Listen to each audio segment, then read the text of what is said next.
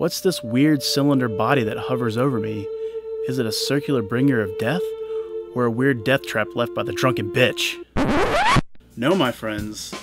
This is Foster's Premium Ale. 24.5% ounces of beer in this can. It's all the way from Australia. For some reason, when I have this beer and I talk about this beer, I have to say it in some kind of Australian accent. Anyway, let's dive into Foster's Premium Ale. As I said before, the beer is served in a big 24.5 ounce can, which is known as an oil can. God damn it, I can't fucking get in this thing. I'll have to go get a fucking quarter.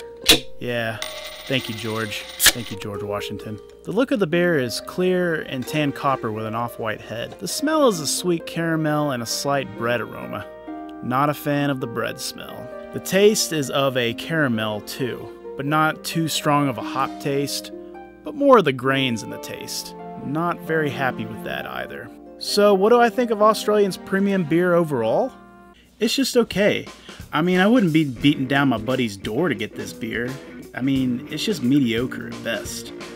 I would give this beer 4 bottles out of 10. Sorry, Australia. I'm not that impressed. But maybe they'll have better beers in Australia. I don't know. I guess we'll just have to see.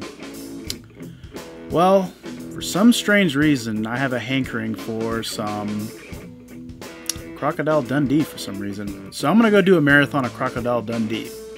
I'll see you guys later. And oh yeah, by the way, as you always know, check out the links after this video. I gotta go find me a knife.